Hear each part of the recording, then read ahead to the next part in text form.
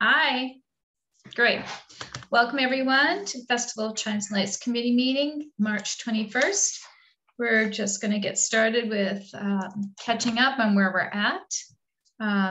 What we know so far is that it's December 3rd of this year. We'll be having the Chimes and Lights Festival in person downtown. We have Christmas around the world as our basic theme, and this year we're focusing on Scotland, Scottish Christmas. So as far as that goes downtown, we'll be working on things like with plaid and Scottish kinds of things. Hopefully we'll get some bagpipe music going, and we're ready to start including some of the choirs again. So Kathleen and Emma, is that going to be something you guys are going to take on? Yep, we can do that. All right. So calling the choirs, letting them know, and basically we're going to have the same schedule of events that we had in the past. Kathleen, do you think that you will be having a kids crafts this year? Yeah, planning to. We're planning on it. Okay, good. And I think the whole Scottish thing will be real easy to work with. Mm-hmm. Yeah, kind of fun. So in the past, we've had 10 to 1 on that for the kids crafts for you guys. Is that something that sounds good? Yeah, we've done all day for kids crafts. So we did like drop it. Yeah, we did like 10 to, so we would do like a performance. Yes. At some point. So if we did the crafts, I don't have the old schedule from 2019 in front of me, but. Okay. We did, when you had magician Jeff Evans, he went from 2 to 2:45. Okay. So is that? Yeah, we actually, yes. Do you want to, we can talk to Jeff about that. Yeah, absolutely. Yeah. Okay. All right. So kids crafts basically all day. Until, shall we say 7? So we stopped it for the show, and then I think we restarted, but then we didn't do it all evening because we didn't want to. Did we do it all evening last time? I think we stopped it because we didn't want to conflict with the choirs and tree lighting. Right. So what time is that starting? Kids crafts went from 3 to 7. So it went from 10 to 1, and then it picked up from 3 to 7 with in between the 2 to 2:45 is when you have your live music magician. Okay. So we could cut that back a little bit though. What do you want to do? When we open. We don't know what our hours are.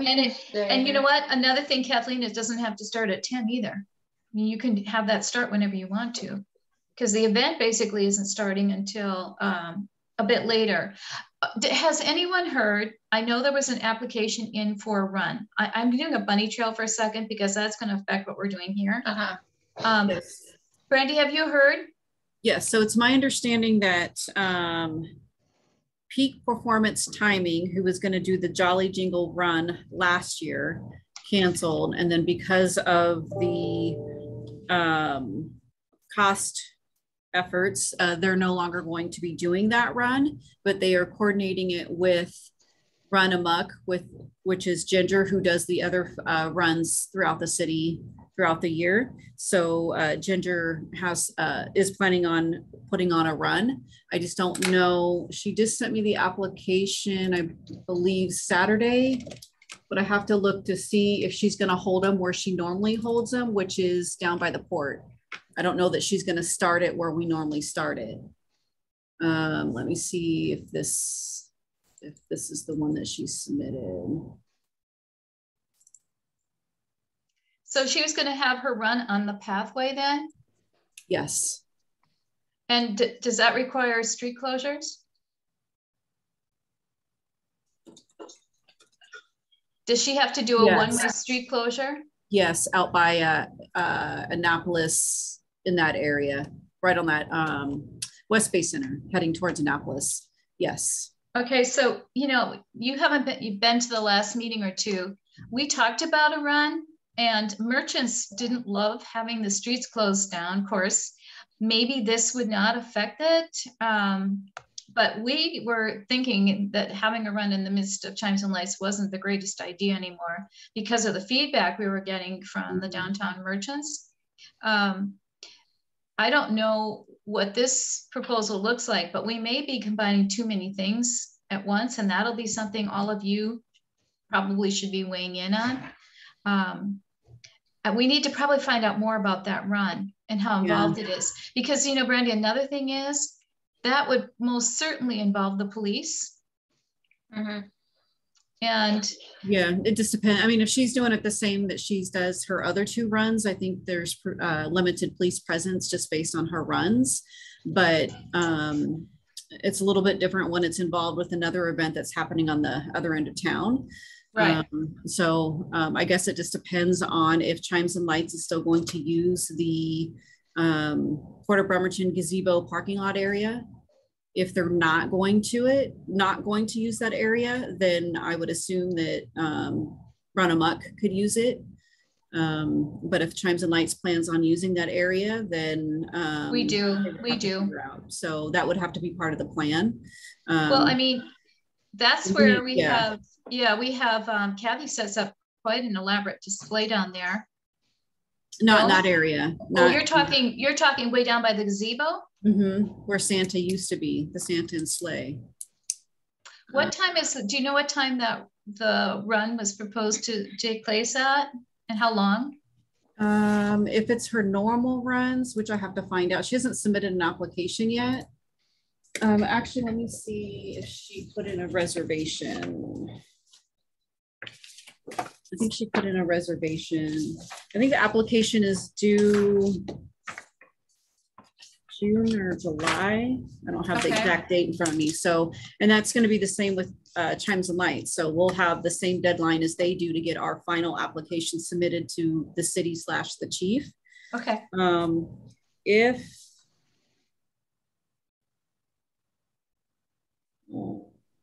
no time, just a date. So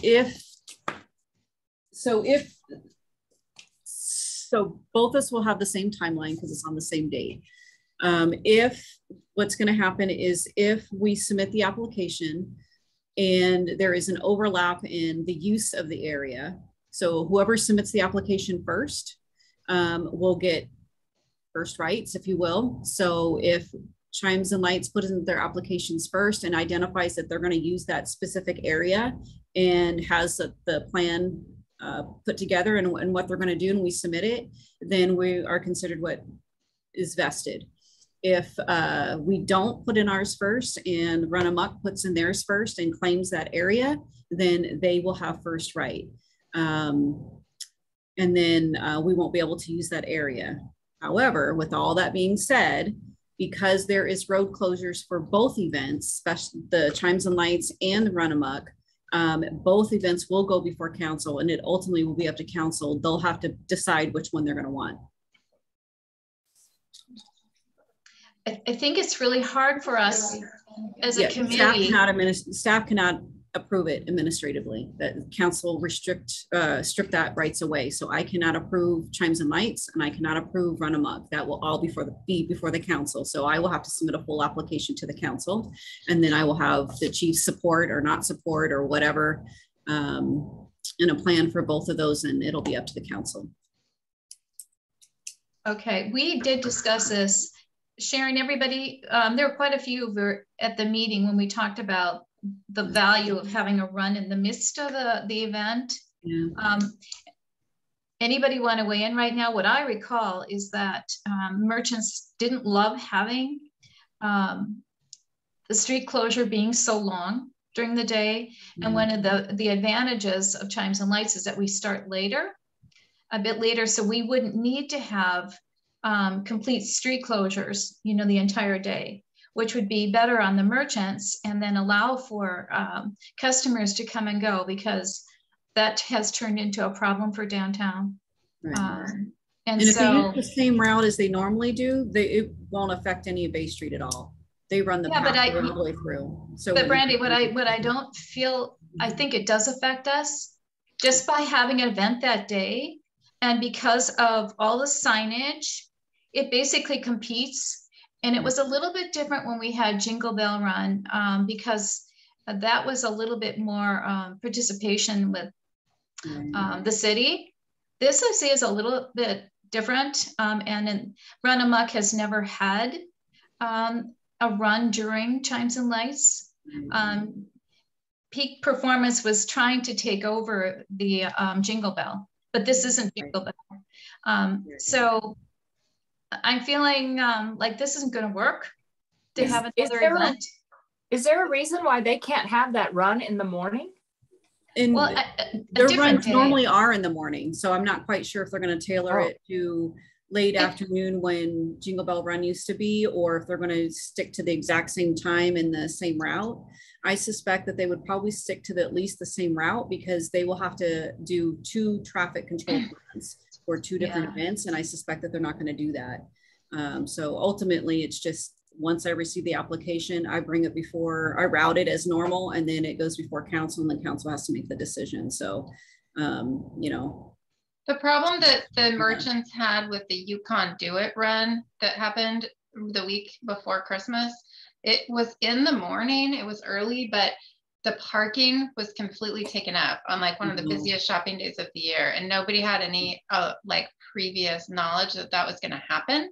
So all of a sudden there were all these signs, and then there was like all of these runners had parked, and then that was a marathon too, so they were running for a lot longer, and then they stayed and, you know, went to breakfast or whatever, but they didn't shop, and so they lost a lot of the ability for their customers to park. So it's going to be important for POBSA or individual businesses really reach out to the city and give us those comments. So when we publish that an event is happening, we typically leave the comments open for 2 to 3 weeks to let them know, hey, there's an event that's in, you know, coming this area. And we try, you know, everybody that's on the email distribution list we send it to, we put it on our website, letting them know that there's going to be a traffic impact based on these dates. And I think, Ginny, I just had a long conversation last week with her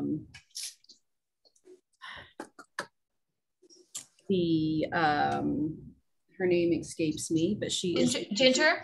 No, she's the business owner of 2 of the stores downtown.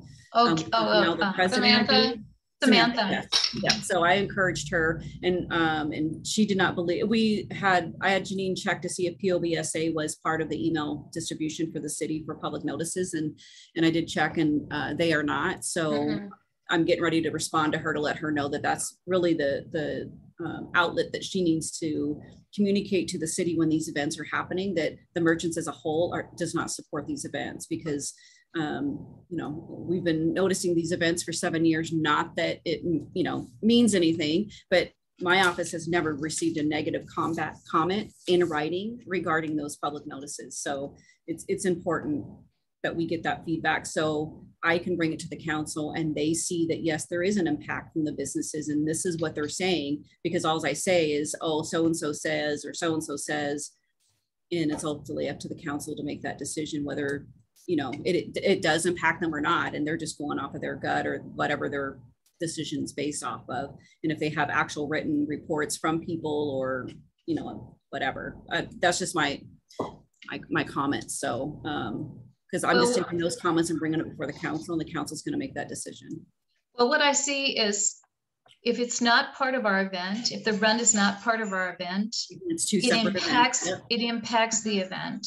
Yeah. And we were trying to tailor the event more towards the merchants and the public, not have as many street closures, not have the costs, and not have the, I mean, having 2 events in one day really does change things, because there'll be 2 forms of signage. Yeah. And how do you direct that for just one? I don't think that we want to take ownership of a run that's not ours. That doesn't. No, it'll be 2 separate events, and we've typically done that in the past with Jingle Ball Run. Is that they had separate insurance, they had separate identified. The only difference is the road closure. You're right. The road closure was solely the city's responsibility, liability wise. So. Well, Brandy, we included actually Jingle Bell Run was considered part of Chimes and Lights in the past, even though we handled it as two separate events. We welcomed Jingle Bell Run in. It was because it was community kind of thing, and that's what's changed. I don't even know why or if it should be called Jingle Bell Run, because it isn't. No, it's she has a different name for it. I think it's Jingle Jolly Run. I don't know if she's keeping the same name as the other one or not, but yeah, I just have to wait for the application. But yeah, absolutely. Once I receive the application and I route it to the department directors, and you know, it'll go before council and they'll decide, you know, I'm sure for the very reasons that you stated, they're not going to support the application as presented. So why do we have to go through the whole process of them filling out an application and all of the time they're going to be putting into it if we, from the very beginning, we've got a city, we have a city event. We have a city event that's planned for that day, and this is not a city event. So I think they're going to have to find a different date. And I'd hate to have them go through that whole process knowing that I'm going to recommend, you know, this. Why do we want competition? I just foresee so many problems, including, you know, what the changes we've made to Chimes and Lights to try to accommodate the business downtown. Right. So anyway, that's all information. That's all important information to share to the council. Yeah, as staff, I have to accept the application and I have to route it. There's nothing in the code that prohibits me from allowing me to accept that application. Okay.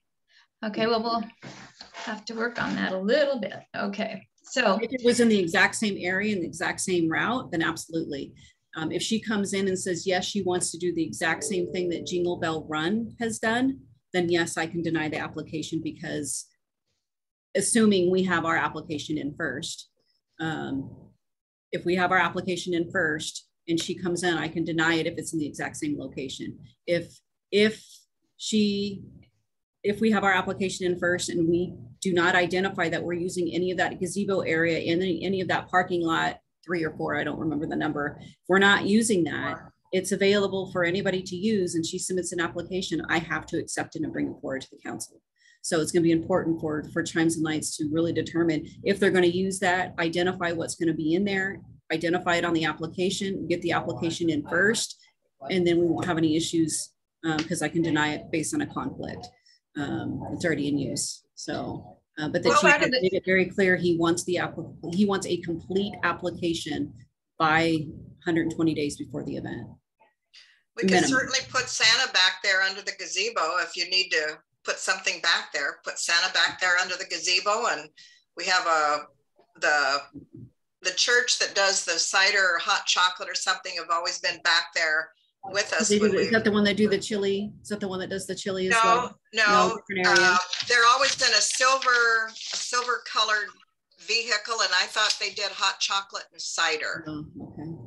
But they were always parked over closest to the restroom area in that lot area.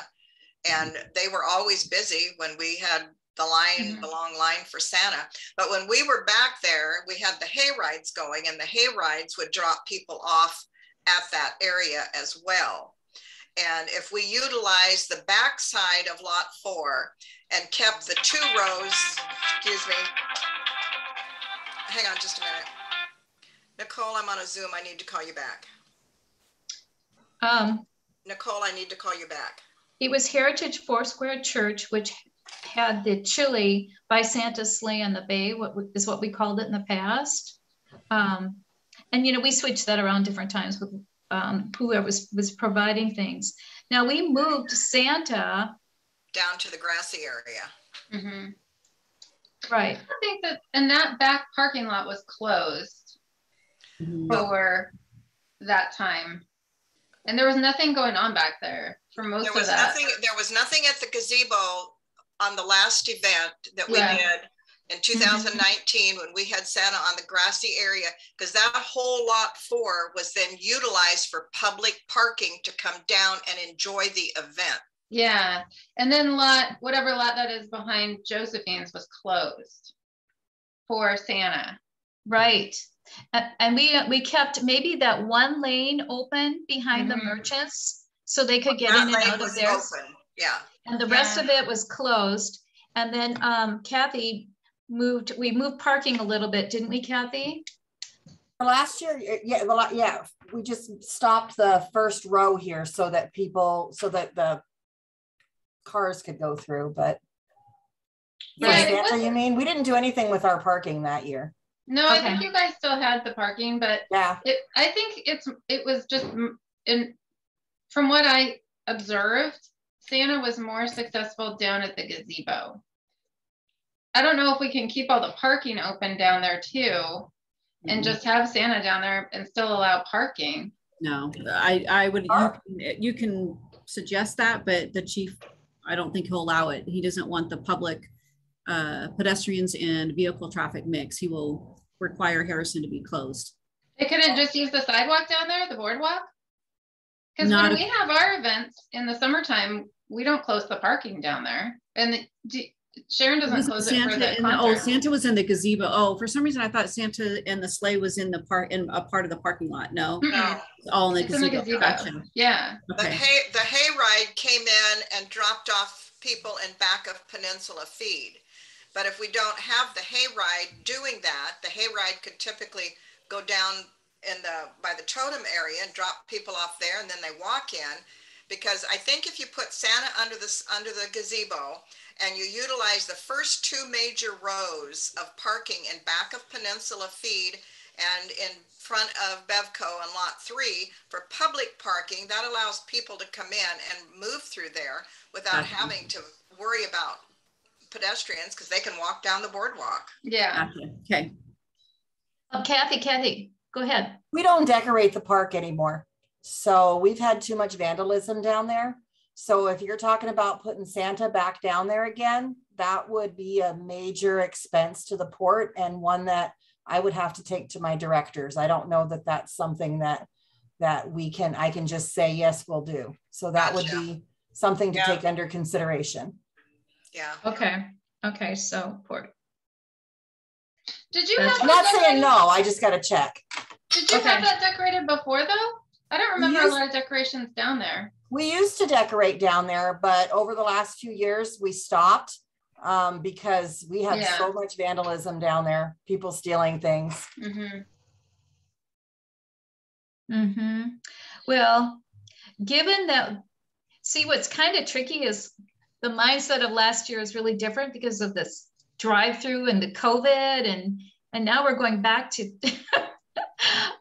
thinking this all through again. It does seem actually the safest to have Santa in the gazebo.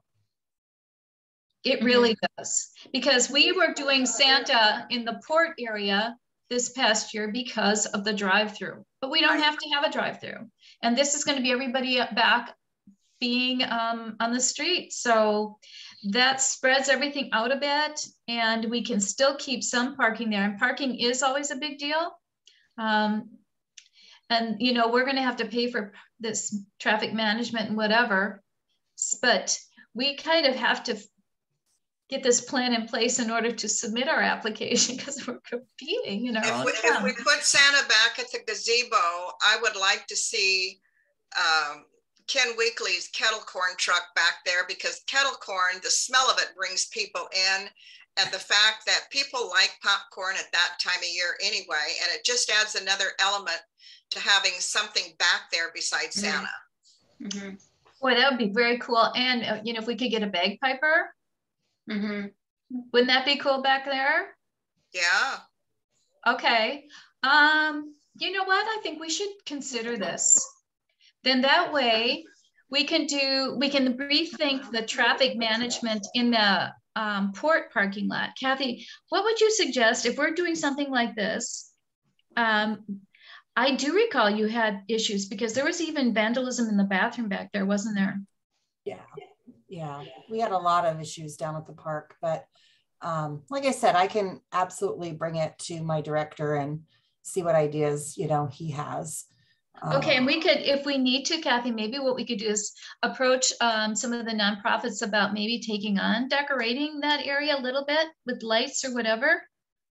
get some help that way. But I think we really should consider going back there. And Kathleen, that works out really well for the library too, because then people have really easy access to the library, the children.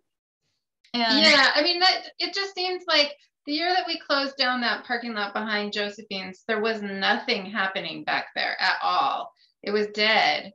But when we allow parking there and allow parking over by the gazebo too, if people think that they have a place to park, they're more likely to come down, I think. So, and Emin just suggested the JROTC students would be happy to help decorate, I bet, for the gazebo. Oh, cool. Yeah, and they could probably help clean up too. Yeah. Okay, listen, this is awesome. We decorated, Sharon, you guys decorated too, the sleigh. When the sleigh was in 2019, when the sleigh was over there behind Josephine's, you did kind of an elaborate setup, but you just put it together that day, right? Yeah, we put it together that day. We had the lollipop big 3-light thing that has, and then we used some of your garland, which is still in our Fathom storage, by the way, if you're wondering where it is. It's in our storage because we put that on the sleigh. Yeah, so we could decorate it the day of and then take it down. Okay, and I know, let's see, I think Corinne usually asks Larry Stokes if we can use that sleigh. Yeah. If we have our current Santa, you guys, if we have our current Santa, how have we worked that out with him? I don't think he gets in the sleigh. So how does he just sit in front of it? He sat in front of it. Larry, I worked with Larry for the sleigh. Corinne works with Larry for the one that goes in the market area. Oh, okay. And oh, so yeah. Okay, Sharon. So Larry, we can check Larry allowed us to use one of his outdoor rattan benches for the Santa to sit on. Okay. Well, you know what? I think that would work out really well.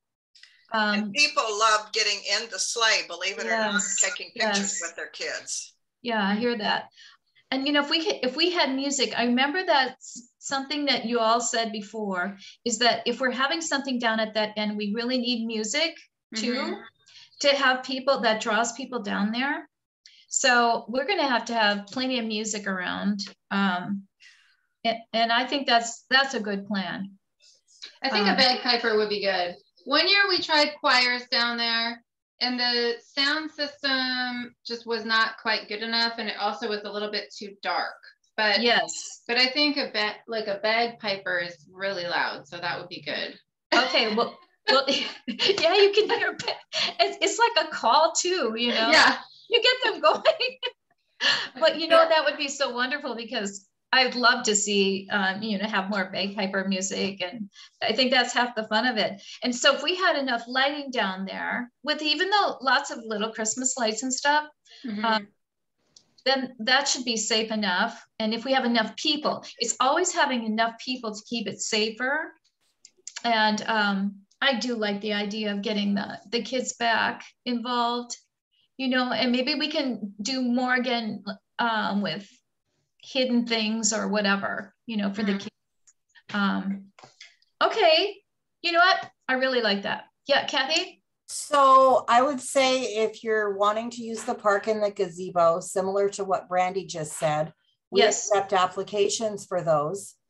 So I would need an application from the Chimes and Lights to use the park in the gazebo. Okay. Because then if I get an application from the runners, if they are doing that, I don't want to. Now you got me having two events in one place. So okay, Kathy, can you send that application to Brandy and Janine? Yes. And do you think we have enough information right now to be able to fill it out? I don't know the date kind of thing. Okay. Yes, I do think you have enough. Or you can even send it to me too. Brandy, do you have that already? I think we do. We attach it to our application or our special event toolkit plan. So unless it's changed in the last year or two. I'll send you one. I'll go ahead and send you a new one.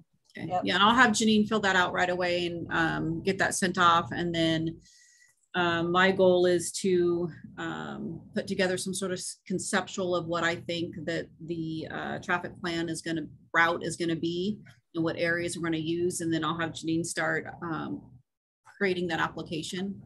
And okay. then, that's what I was just looking to see if I can find. I think I have an old route that Public Works identified last year of what the normal street closure was.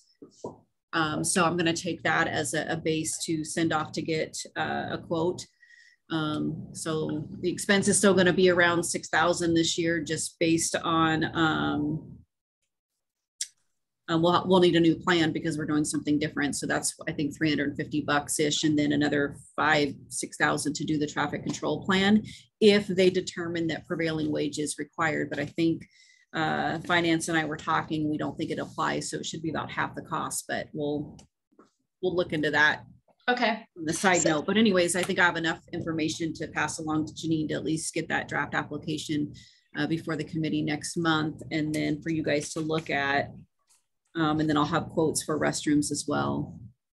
So, Brandy, we don't need to have street closure for Bay Street in front of the stores by the theater, etc., that block, right? We only have to have street closures from Sydney over to City Hall. Isn't that what we're looking at? We're not going down to Harrison. You won't go down to Harrison. No. Okay. No. Okay. And see, that is kind of the key, I think, to making this more successful, is not having that whole thing closed. Then what happens is that traffic can enter Harrison, and the parking lots can be utilized really well.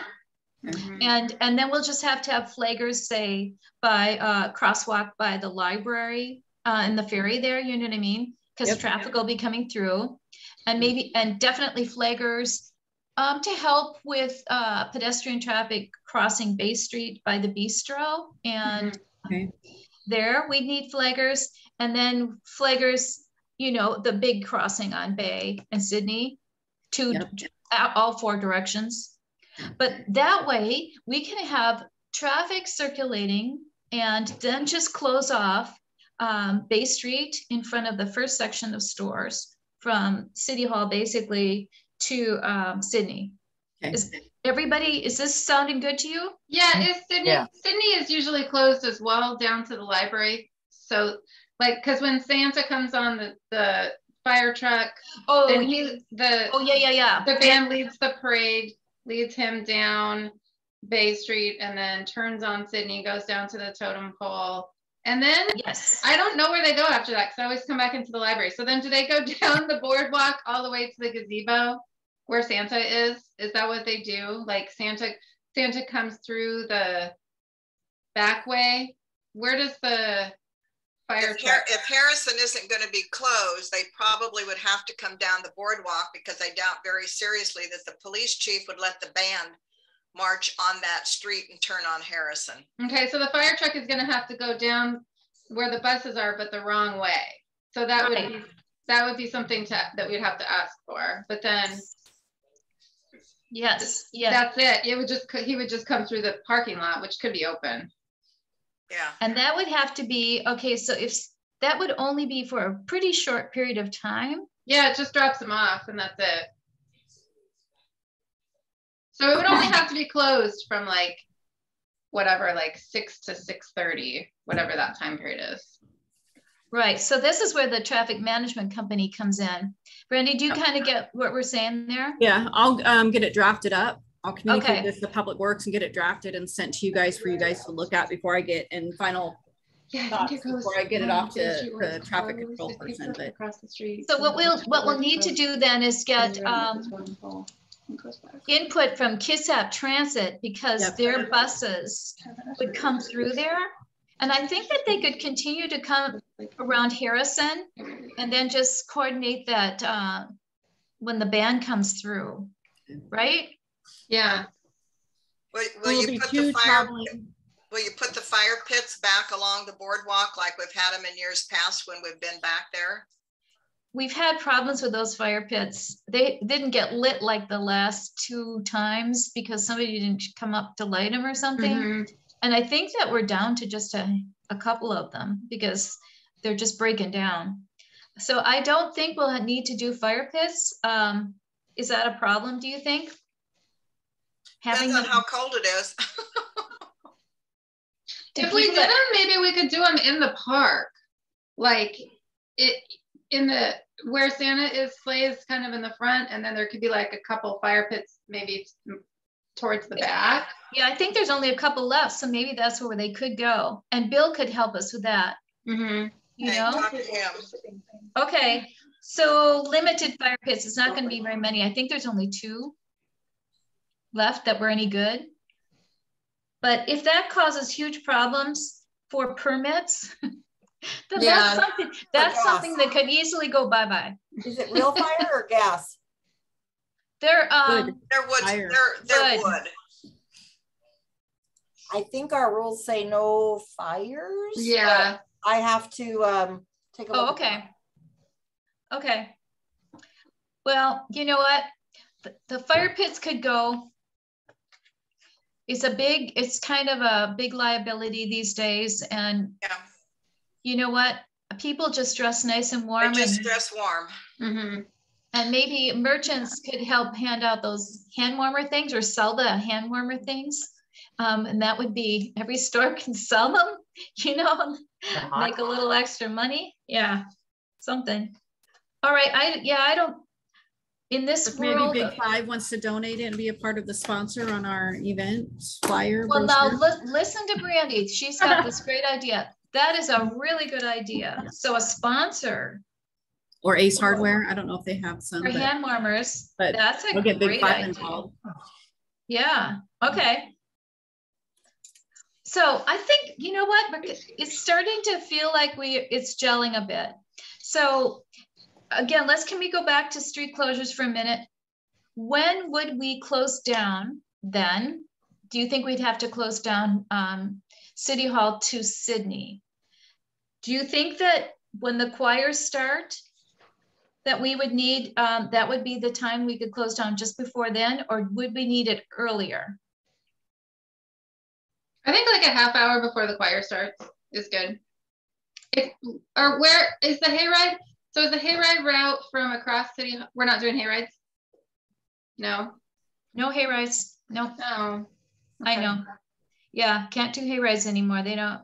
They've kind of a lot of changes there. But you know what? The first choir. I'm looking at this. 3:15. What time was the tree lighting? The tree lighting is about 5:30. You know, 5 o'clock. Yeah, is when everybody sort of gathers down there. 5:10. You know, the pet parade. Are we going to do a pet parade? Oh, that's too much. We're dealing with this part first. So 3:15 is actually our first choirs. Kids crafts can be anytime. And maybe what you'd want to do this year is start with your magician or whatever, and then have crafts after that. I mean, I'm just saying, if we don't have a street closure, of course, that doesn't mean that people can't come down. But the big part of it will be as it gets a little bit darker, then all of the decorated trees will be lit. So we don't necessarily have to have that street closure starting that early, which again, I think the merchants would prefer. Mm-hmm. You know what I mean? If they got in half of the day, let's say, and then the rest of it was just, we kept the street, we closed the street maybe at noon or 1. Well, really, if we're not doing hayrides, do we even need to close the street until Santa is coming down with the band? I mean, yeah, we do because of people wanting to watch the choirs. Yeah, I know you need to close it right there in front of City Hall. Yeah. But then closing it all the way down Bay Street, do you need to do that until the choirs, like right when the choirs start, like 5 o'clock? Close it. Don't the choirs start at 3? They start at 3, but yeah. Okay, so yeah, so like right at 3, like 3, close it instead of at 1. Well, right, that's what we're talking about right now is having it close later. The street, it takes them a while to close everything and get the traffic away.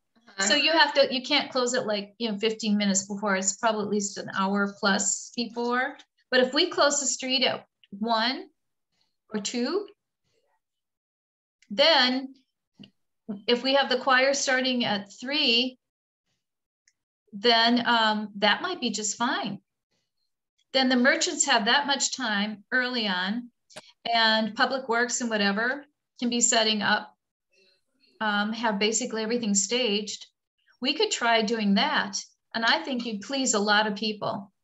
Do we need to close all of Bay Street though at 1 or 2? Like, could we just close Bay Street down basically for the short period of time that we're doing the parade with the band and Santa Claus? Like, do we even need that part closed?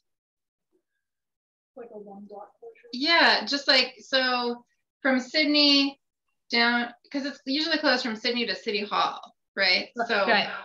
So if we just did City Hall and around Geiger, close that kind of triangle off, starting at 1, and then at like 5, closed off Sydney all the way, or closed off Bay Street all the way to Sydney.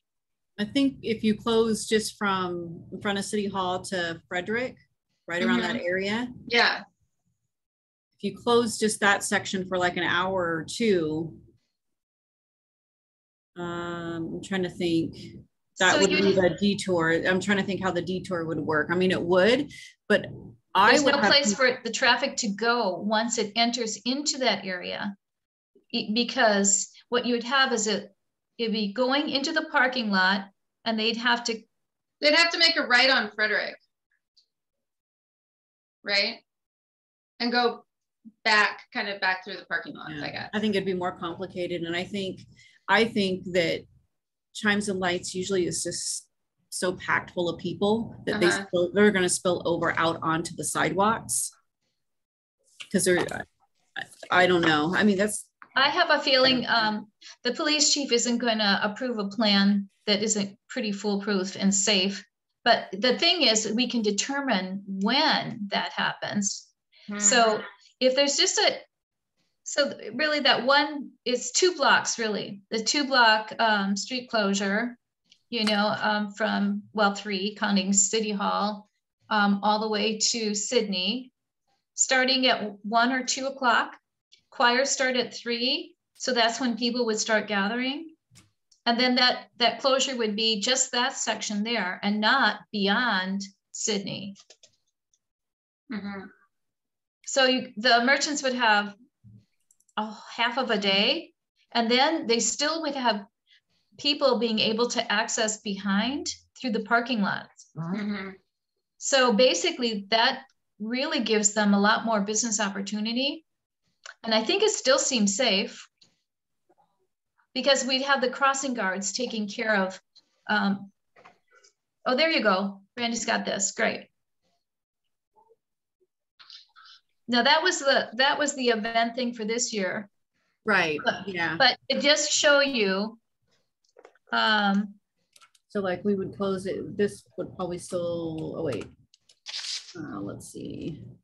So to the library in Sydney.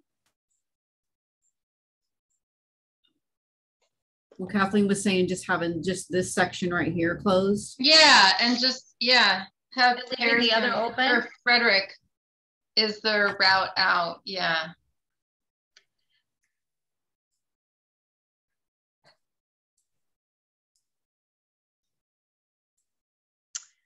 So if you just, like they would do that? We would move this barricade. To Frederick, on the other side of Frederick. Yeah. And have that whole section there open for, so then we'd, this is kind of where we need a little bit of expertise input with the traffic management, what would be. Yeah, if that's possible. When they would do the Jingle Bell Run, for like the first portion of the run, like the beginning of the day, only the part, just that little triangle down there by the boat launch from like Geiger on would be closed. And like that, so there was that whole rest of Bay Street was open. Well, you can't run traffic into a dead end, so you couldn't have traffic turning around there. Right, so they had Geiger Street was open, so traffic could turn up Geiger if it needed to, and then route back around. Okay, so went this way. So they just closed from like so Geiger was open to go up the hill, but then Bay Street was closed from Geiger to whatever that is, Water Street. And that was like while everybody was registering for the run. And then as it got closer to the time of the run, the whole street was closed. But first thing in the morning until about 2 hours or an hour and a half before the run, that whole area was still open. Well, we're proposing on keeping the whole thing open, completely open until the choir start. So well, until like 2 hours before the choir. Yeah, 1 or 2, depending on what would be needed to get everybody in place and traffic out of there, whatever's safe that way.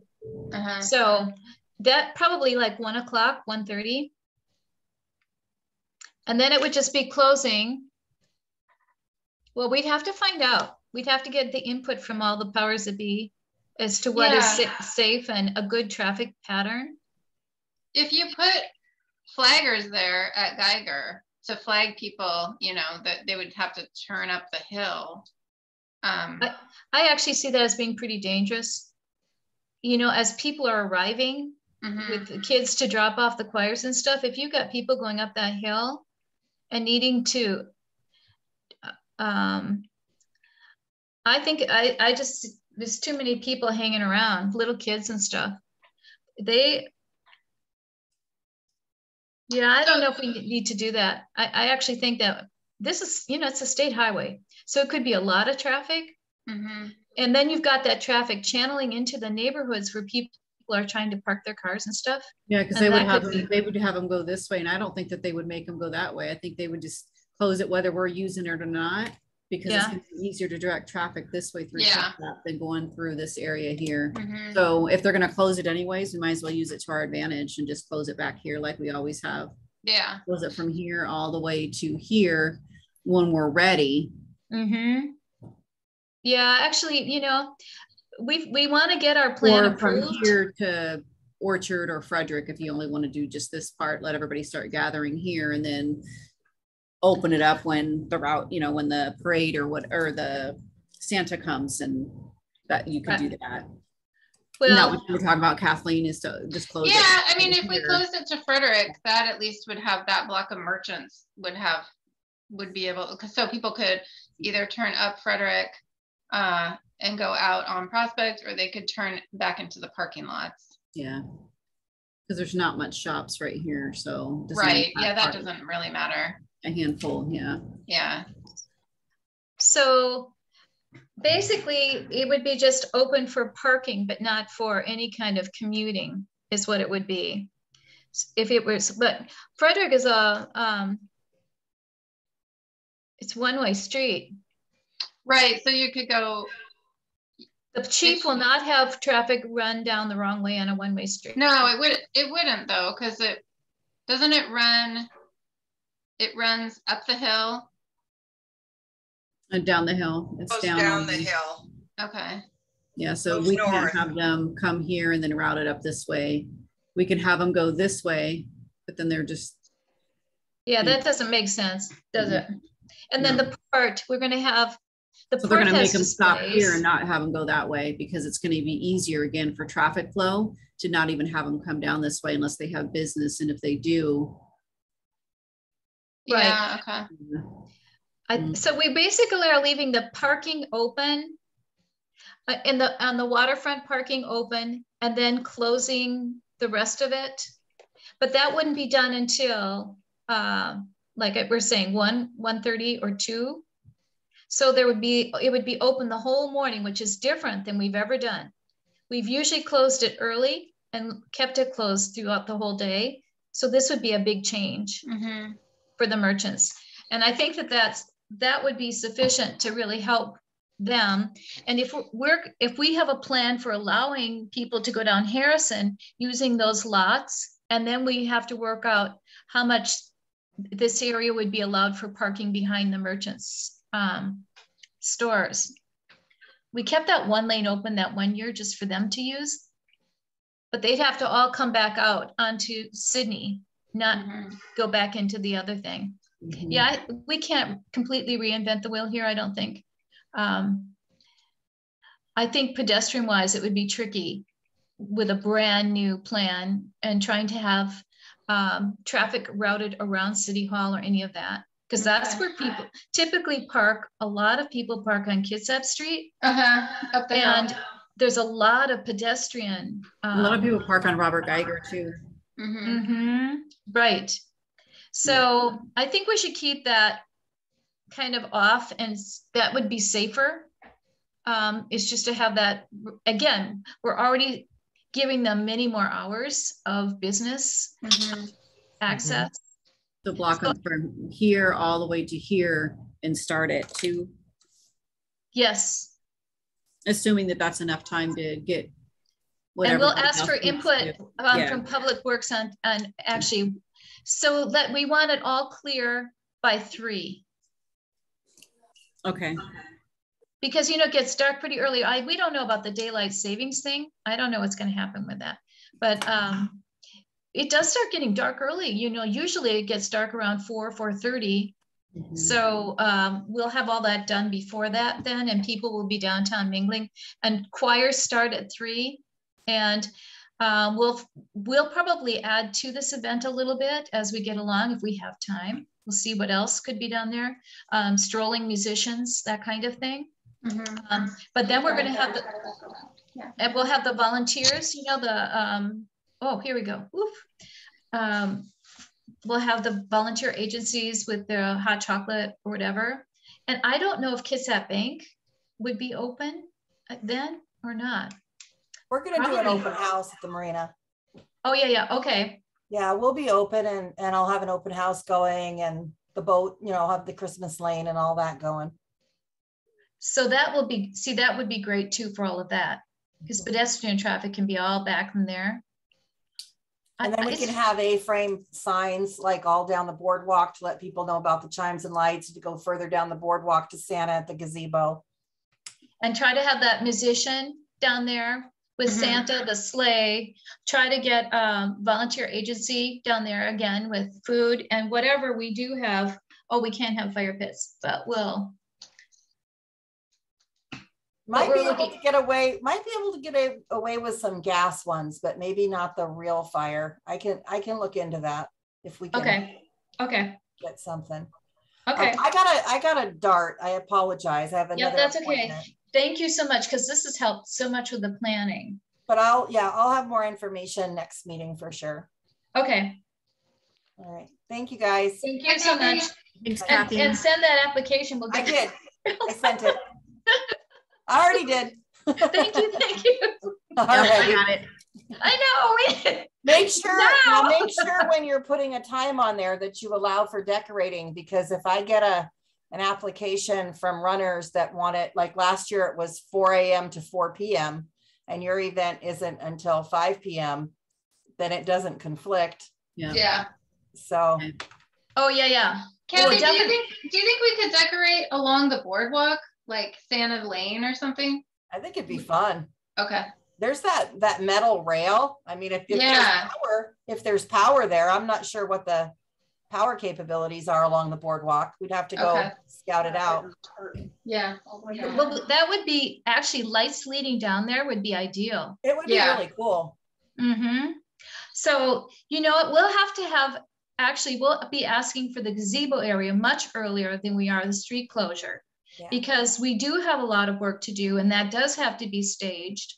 And so that only makes sense. We're just trying to really think through the street closure for the benefit of the merchants and safety. Yep, absolutely.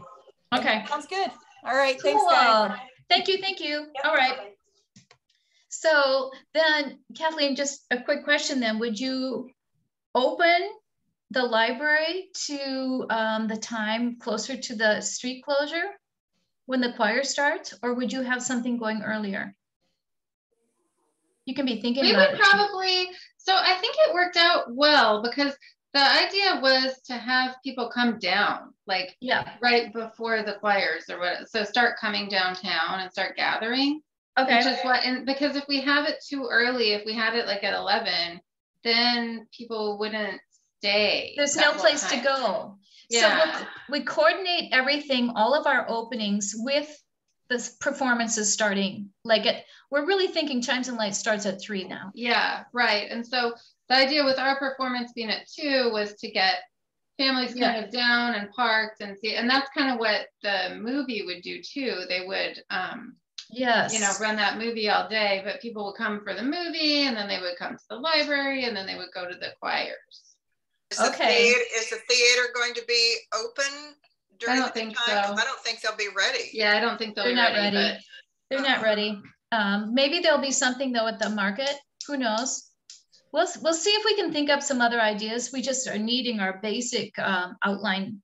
So I like this. I think we're saying Chimes and Lights is really running from 3 to, shall we say, 7:30? Yeah, I think that's when Santa kind of finishes. Doesn't he usually wrap up around 7:30, Sharon? Or earlier, like 7? Yeah, or 7. It kind of depends on the weather, but. Right. So it's fewer hours with more packed into it. And I think that actually is good for everyone. Yeah, I think if the street closure ends it could end even earlier. It could end but if it ends at 7, then that's good. Yeah, and you know what? Again, it takes a while to do that transition. Yeah, safety. Yeah, and we're only going to have those first blocks and not the second half. So that should allow for good circulation, I think, with traffic. Okay, this is feeling pretty good. Then we can still stage the band and everything down where the city hall is and have them come down Harrison. If need be, you guys, we will have the band turn at Fredericks.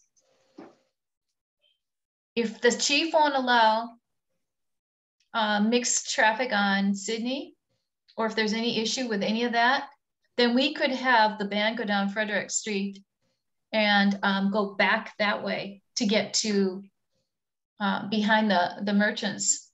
Well, that street's closed though. Sydney's completely closed. Well, you're going to close that whole area, I thought. Yeah. Bay Street's completely closed, and then Sydney's closed to from Bay to down to the totem pole, right? Well, so the only question we can't use any of the parking then if you do that. Yeah, the only question would be Kitsap Transit. I think they're still going to have buses come through there. And that's where the chief's going to not want to have it mixed. So we have to shut it down, and then transit has to do a different route. Right. Or leave it open. We could, if we left it open for transit. Yeah, then we just have the flaggers down there. Yeah. And maybe just the parking, because we have to have people be able to get out of the parking if we're opening that parking up. Yeah. And they've done that in the past, and that actually worked. It wouldn't be a regular route. I think we only need that section of Sydney closed just when the parade comes down there, right? I mean, that Sydney doesn't need to be closed except for that time when Santa's coming down with the band. As long as crowds aren't, I don't know if they gather on Sydney like they do on Bay. I feel like that's what happened in 2019. Then yeah, we're gonna have to. In 2019, the band went around the corner, and what happened was there was a delay because they were closing that street, like right as the band came up to it. So it's happened before. Well, this will be for the police and street management company to iron out. Yeah. I know that we have somewhat limited knowledge with this, and they'll have to work out the good pattern, the safest pattern. And if need be, then Santa could go down Fredericks, the band and Santa, and we could work out the route behind with flaggers allowing them to do it at a certain time. And I think that that would be something then that might be better. Yeah. It seems safer. Yeah. And more manageable, kind of straightforward. Okay, you know what? We have hashed out some really important stuff today. Thank you so much. This is huge. And we'll get on getting the applications in. I know we don't have everything, but enough that we can get the gazebo reserved. And I do think it feels very safe. It gets people all through our downtown area. The trees will be lit up. It'll be beautiful, all the lights. And I think it'll just be extremely festive. And then if we can get the bagpiper or bagpipers to have that music playing from down in the gazebo area, that will attract people down there and sharing your idea of the popcorn. Excellent. The only thing in the past is we have had everything during Chimes and Lights be free. Yeah, so, I know Ken wouldn't move his truck over there and give out free popcorn. I know that as a vendor, he would not do that. Right. But I could ask. Well, or maybe he can be sponsored. Yeah, we could get a sponsor for him and have like $500 worth of free popcorn given out or whatever, like however much he. That would be the enticement probably, and that would work. So let me touch base with him and just kind of bounce some things off of him and see what he says. That would be very fun to have a vendor there. Yeah. I would love it. And I think we could probably find some kind of sponsorship somehow. Yeah, that would be good. Sandy? Yeah, these people that you have listed for hospitality, and you were talking about some church giving out chili, has all that been confirmed, or is that just what's happened in the past? That's what's happened in the past. So, okay. So you're open to have maybe more. Yes. I know Seroptimus, we like to be up on that other corner where we were last time. But if we could have some more hospitality down there by Santa, that would draw people down there as well. So it's always nice to have free something. We did very well when we gave out the cookies and the coffee. People loved it. Yeah. That candy cane. So. Okay. Well, we'll be making those calls to find out who's on board. You know, this is. And they have to fill out an application, right? They need to fill out. No, we put it on our application, letting them know that it's just part of the event. Right. Yeah. I'll ask around. Okay. Cool. This is really sounding great. I'm very excited. Okay. Yeah. So, Brandy, is there anything else we would need to work out for the application right now? And I'm assuming we want the sound system, and the sound system, they typically like to get there about an hour before. So right when the road is closed, that's when they're going to want to set up, because I want to make sure. So I'll coordinate that with them. He could actually start setting up. Gus could start setting up a little before, because he could park on Geiger, and there's no issue with him. So he could set up as early as he needs to, because we would want choirs to start like at that 3 o'clock starting time. And he'd need to be ready. Public Works would be busy though. Whatever their timeline would be that they would need, and then the flagger company and all of that. Okay. But yeah, I think I have enough to at least get started. 90% completed application anyways before next committee. Cool. All right. This is really getting fun. Okay. So we'll just keep building on it. And I've got some cute little Scottishy things, and we'll work on some of the graphics. This year, it looks like we'll be able to have a brochure of some sort. So that'll be really fun to have that. And if we don't do a full-fledged brochure, we'll do maybe some little mailer things or something to get the word out. In fact, I would love to get something out early, maybe even in a utility bill before the end of the year that says Chimes and Lights is on this year, and have a little information in it, because that's not that great of an expense. And I think it gets the information to our whole community.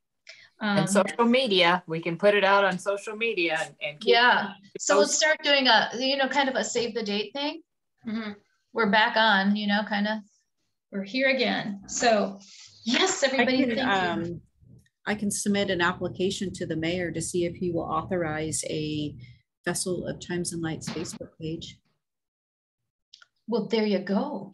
Yes. Go for it. And then yes. Utility billing said that they can have a sentence or two on the utility billing statement added. They would just need to know exactly what it would need to say a week before the end of the month. So like if you wanted to do now, like July or whatever, July and August, or June and July, and you can put it in those 2 cycles or whatever, save the dates. Okay. You could do something like that. I would just need to know what language you want, and then I can get it to them. Okay, we'll have that. I'll get that to you within a day. Okay. And then just tell me what months you prefer to have it. You know, do we want April and May and then August and September, or, you know, whatever. I don't know what the 2 cycle months are. Right. So. I think the earlier we have something that save the date, the better. And then we'll have another one towards the end, closer a little bit to it. Fun. Okay, you guys, this is so neat. Thank you so much. I don't think we have anything else we have to work out. I know POPSA is probably going to be working on coloring contests and all of those details. Mm-hmm. So we'll be catching up on all of that in between. And I know that we'll start reserving those tree locations anytime. And then payment, we worked out that date. We put down, I think June 1st is when you can start paying for the reservations on the trees. Okay. 24th anniversary. And oh, Brandy, Janine was going to look at the price. Can we confirm the $50 being an okay price for charging the trees? She did say that she reached out to all the nonprofits and she's waiting to hear back. So she's already on the hospitality piece of it. Okay. We'll be starting to update the tree contest application and webpage this week, she said. Okay. Okay, so yeah, she hasn't said anything about a cost, so I will put that on her to-do list. Yeah, we have to find out if we have to raise that price or if we can advertise the 50. Okay, cool. And we have basically the dates in place for when the trees will be delivered, all of that. We figured that out already. I'll send you, Brandy, if you don't have that, I'll send you a kind of a cheat sheet with some of the stuff that came out. That's all in one place. Okay. Very good. Thank you very much. Our next meeting, did we have that on here? April 18th. I think that we're going to be doing most of our committee meetings. It sounds like we're going to be doing most of those by Zoom. Is that right, Brandy? Isn't that kind of what the gist of the... Yes. Mm-hmm. Yep. Yeah. So we'll have a lot of meetings at City Hall for council and other kinds of meetings, but Zoom, it seems it's most efficient and easier for staff and everybody if we just do this format. So hope that works for all of you. And I'm so glad to see you here. It's April 18th and we'll have a lot more information. Thanks again. Yeah, Sharon, did you have one more thing? I got a question. Okay. Kathy had mentioned she wasn't sure of the power down the boardwalk where the railing and fence is. Yes. To put lights out there. Once she identifies that, Fathoms may have some rope lights that we could put on that fence because the rope lights that we currently have on the float are coming off. And so we might be able to put rope lights down there. Boy, that would be cool. Yeah, that would look good. Yeah. It would be excellent. And people would just follow the lighting down then. And I think he's got even more in storage. So I'll check with him tonight at our board meeting. Okay. Oh, this is really neat. Fun. Yeah. So, and Kathy will let us know what she has for decorating. But I already know that we can talk to Rotary and a few others about decorating more down there in the gazebo, wherever we need it. And I really do think it would be fun to have people back down in that area through the whole city again. So this is wonderful. And the lighted boats, it's going to be gorgeous. All right. Thank you very much. See you on April 18th, if not sooner.